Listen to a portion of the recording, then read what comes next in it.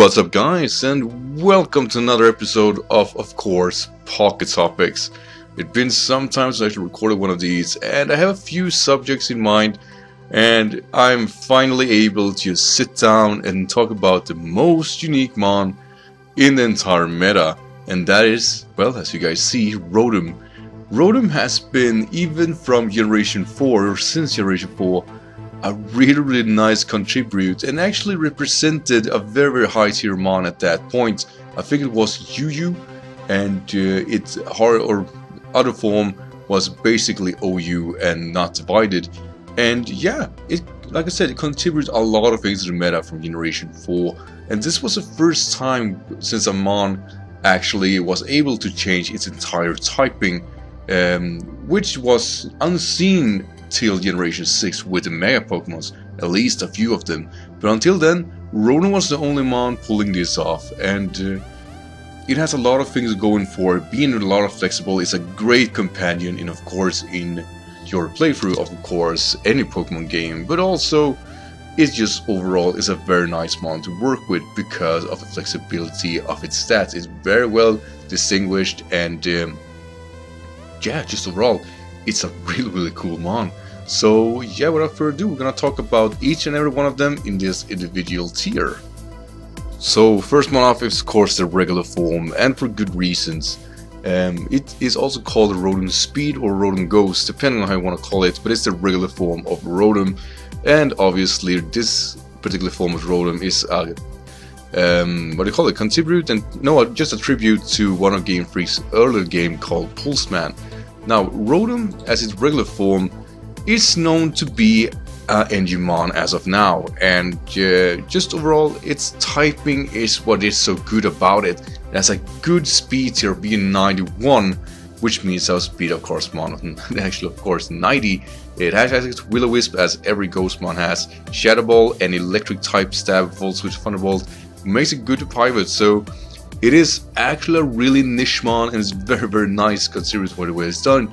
And of course it actually has some fair defenses, being of course it's 77, and its HP is really bad of course 50. But then again, it's a ghost mon, so it's expected to be somewhat fragile, and of course with electric typing it is even more expected to be really fragile. But what the Rotom does well is of course the way it can actually paralyze mons. It could Will-O-Wisp, it could pivot, like I said, with Volt Switch, and it actually in Generation 6, as the league actually sets up, has found a very good niche. Its unique typing together with of course league plays have made its spawn really dangerous, and I see this thing more and more often. And while it's not the best ghost type or electric type, it does fill a spot on every team. Due to its unique typing means it can be used in some fashion, and of course together with Trick and any specs or scarf banded, I was gonna say choice items, sorry, it does work really nice. So Rotom is one of my favorites of the Rotom family. Its regular form is really good, and yeah, just overall it's still to this day contributes a whole lot to the meta game, and of course the leagues where it stands out right now. Next one is actually the only one who resides in PU, and that is Rotom Freeze. And I think it's actually kind of funny that then of course change form is actually a lesser bean. Now the thing is here, once Rotom change form, it gets a whole lot bulk. It gets an access to more special attack. I do believe it boosted a 10 in special attack, and it gets, I believe, 30 extra in its defenses, some extra attack I guess, and loses 5 in speed. So it's slower, still 86 base, which is respectable, and just actually outspeed a few things. But the thing that makes Rotom Frost or Freeze so funny is, for the longest time, or even actually till today, Bolt Beaming, you know, the combination of Thunderbolt and Ice Beam, are to be considered the best kind of coverage moves, much like Stone Edge and Earthquake. I do believe call it Edgequake. The combination fits a lot of things, so it was probably one, you know, at least for me in Generation 3, it was pretty much a wet dream for me of having a mon with those stabs. Oh boy, were I wrong. Those stabs together, while nice, are actually a pivot of hell if you really think about the issues that inbounding. And of course, it isn't really helping that Rotom Freeze actually get access to Blizzard and no other Ice Stab. Blizzard is probably the worst kind of move you want to have. Much like Hurricane, it is a shot in the dark. It is a powerful move that can miss. Most like Focus Blast, it's something you don't want to rely on, you don't want to be put in that situation. And your next change of moves is actually a filler of Hidden Power Ice, which would be fair. But man, do they screw this guy up. I mean, with the introduction of Freeze Dry, one could only hope that Rotom got that chance. It would have helped it a whole lot, because let's face it, with Levitate, at least it does deal with a lot of things slightly better, but the ice issues are so vast. You know, the Stealth Rocks, the fire hits, the fighting hits, you know, every jet iron hits is probably the only thing that actually benefits of being electric type due to hitting neutrally, but it just doesn't help. Rotom does fall fast in this form, and sadly I believe it is very much due to the lackluster stab it got with Blizzard. Had it had Ice Beam or anything like that, this stamina wise would have been slightly better, but as it stands now, it just is so risky of using properly. But we do have seen some good sets on it, and it did work well in Generation 4 with, of course, Choice Scarf, and I think that's the most relevant one still. Choice Scarf, Volt Squish, Blizzard, Thunderbolt, and Trick. Or, you know, you could go for potentially Will-O-Wisp to avoid off the fighting. We know every fighting move, or not, every physical attacker that could actually hurt you a whole lot. That's pretty much all I can say about Rotom Frost. I do like it, I think it's a very nice design, and like I said, we'd all dreamed about this kind of typing combination, so I'm feeling a bit saddened that while it looks cool and the idea is great, it just doesn't work. I really believe that it should have been a slightly better, and I think the only way to solve it would have been to actually have a better ice move on it than Blizzard. And the next one up is Rotom Fan, and yeah, you know what? This is one of the mons that people tend to joke about a little bit, because, you know, if you think about it, it's a flying type, has Levitate, what the fuck? But, you know, in all the end, you know, I guess, you know, we could give it some kind of recognition that if a mon having a Mold Breaker, then it won't help. But that's pretty much it.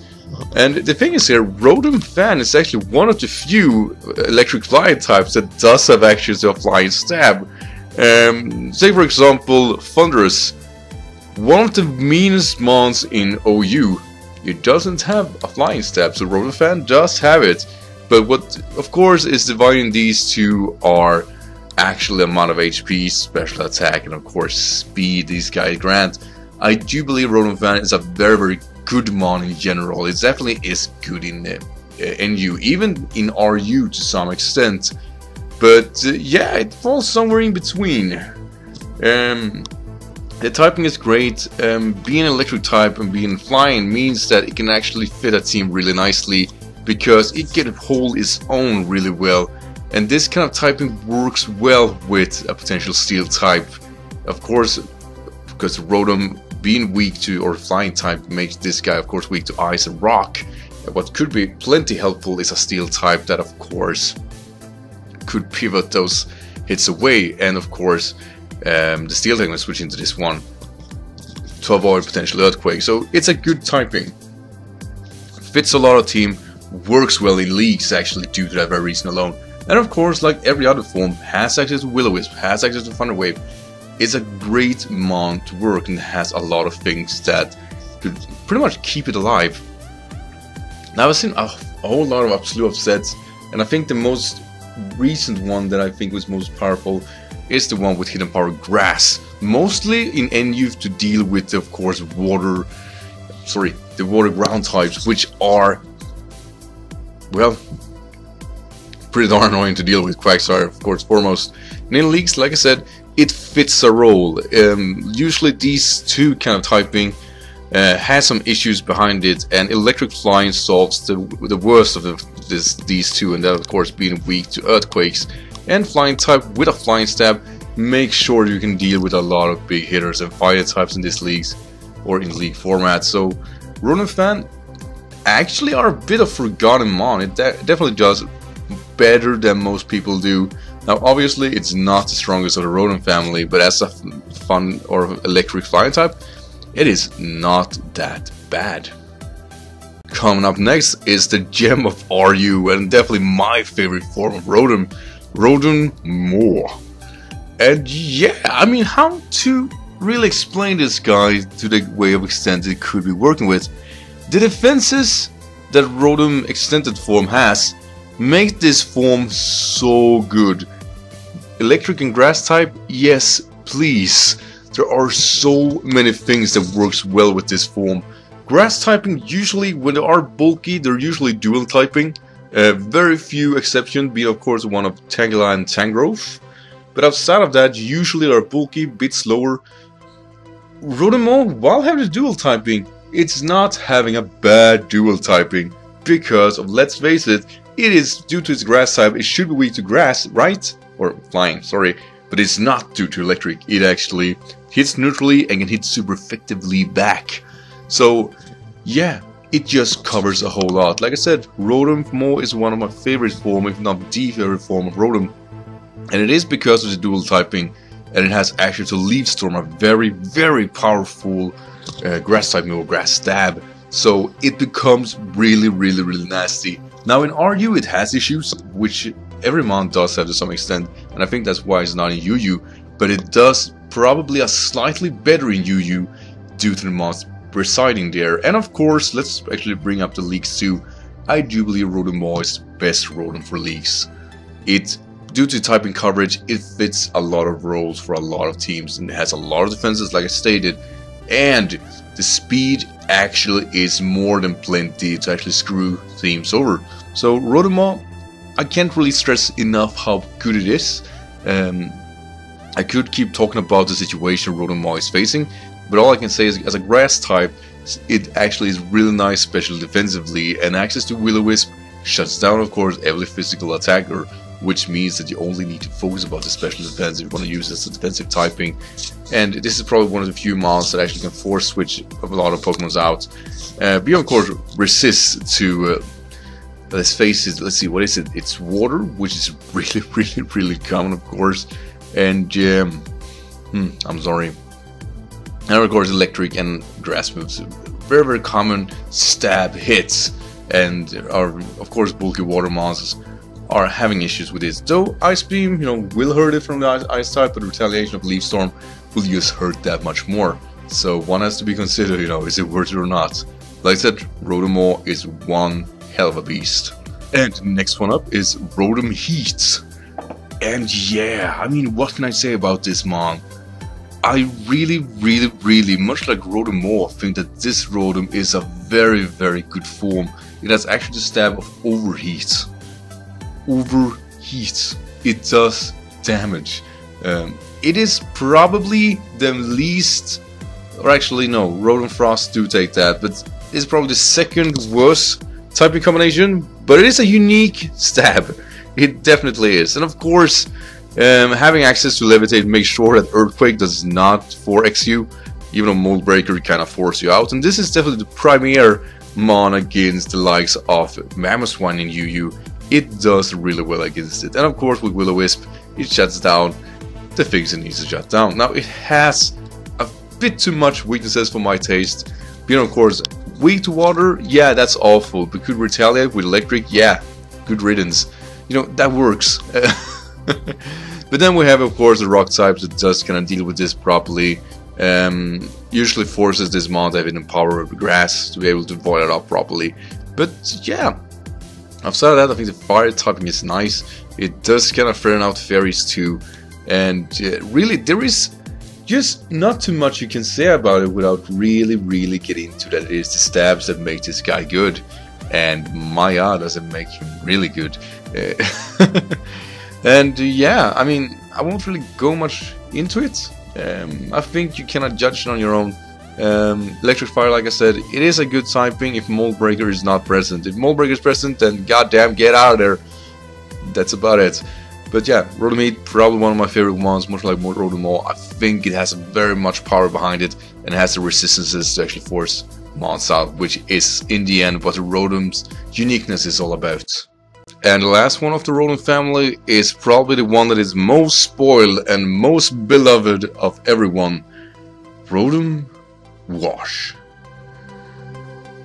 And I'll just go at it. I say this mon is extremely overrated. Now, with that said, it has a good defensive typing. It actually has. It's only have one weakness, being grass. Yes, that's great. You know, only have one weaknesses. I get that. That's really cool. Has plenty of resistances. And there's what it all boils down to. Its stab access is of course Hydro Pump, which is probably the best move out of everybody, honestly. Because much like, if you should compare, for example, Overheat and Hydro Pump, of course Fire Blast would be the next closest thing that probably Rotom Heat should have gotten. But you know, as it stands, Rotom Heat, or no, Rotom Wash is one of those mons that, while I don't like it, I see why it actually is good. I mean, it forces a lot of switches, which is what it's all about. Being an electric type that could volt switch upon things, yes, it makes sense. It does force, like I said, a lot of switches. It has its Will-O-Wisp. It is extremely bulky. It works well with rest. It works well with leftovers. And it really doesn't need to worry about too much. And usually grass stabs are, or grass as a move filler are present, but as a stab quite uncommon actually in OU. And in League format is probably where Rotom Wash does the worst job. Not all of the worst, but I think Rotom Moor and Rotom Heat does a lot better than Rotom Wash, mostly because they have access to being more flexible. But in OU, Rotom Wash works extremely well, mostly due to actually deal with landers really nicely, and it can deal with a lot of mons quite well. It can deal with Asmodee, it can deal with Talonflame, so we do get why it is so good. The lack of recovery does put it a bit bad, but at the same time that it's so good that it doesn't have that, because it will just have no end of that. Outside of that, I guess it is kinda bad against potentially setup mons, of course, and you know, mons that could do more than 50% to it, but they are not too many, so that's why Rotom Wash is as good as it is. And like I said, not hitting this thing super effectively usually tend to mean that it's very hard to kill. It can easily get control of the situation, and man oh man do I hate facing this when I actually started playing X and Y back in, well, 2 years back basically. It still is, like I said, I still think this mon is overrated. But that's more to do with that when I see it, it only fits one role and it does that really well, while the other two I mentioned before are a lot more flexible than Rotom Wash is. But as it stands, you know, in OU, it's one of the primary pivots in the whole tier, really. But yeah, you know, there we go. That's pretty much the size of it. I talked about, you know, how great the regular Rotom was, and you know, about the other forms and how to do in League format. And I'll actually want to come back to that. You know, I've shared my thoughts now, and I do believe if I had to pick a mon that I think are the best between these, then I would probably say Rotom Moor. And like I said, it's mostly due to what it can do in the other tiers and leagues. It is not only flexible, but it actually is a good type, and it fills a lot of slots. Rotom Heat is a close second for the very reason alone. Rotom Wash definitely afterwards, definitely the better mon overall in the smaller tiers. Won't really deny that fact. After that, Rotom Fan, regular Rotom. Actually no, I take regular Rotom before Rotom Fan. Better stab, then Rotom Fan, and of course Rotom Frost or Freeze or whatever gets last.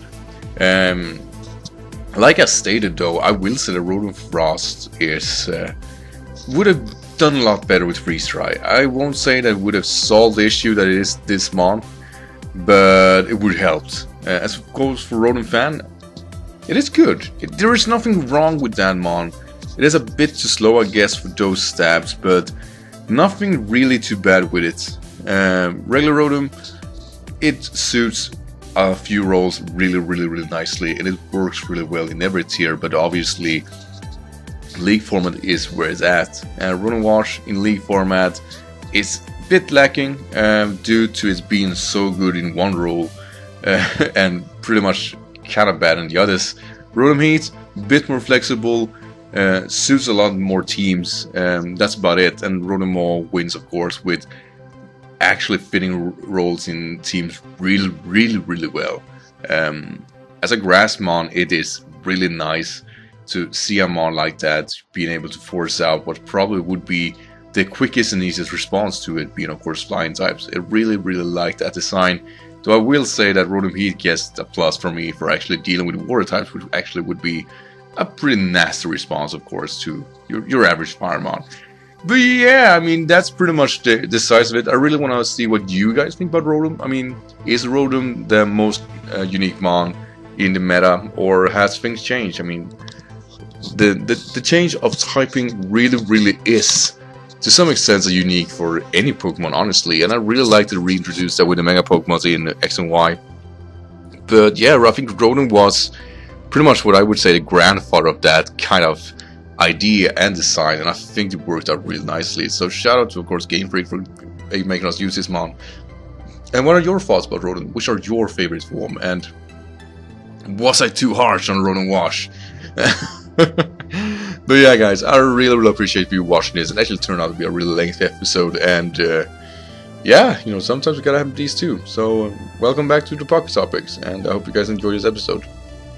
Next episode will be about, we're talking about if league and tiers are the same thing, or can a league player be a pretty worse Smogon player and stuff like that. So yeah, stay tuned for that. It's going up next Monday. So thank you everybody for watching, and I see you in the next video. Until then, take care. Bye.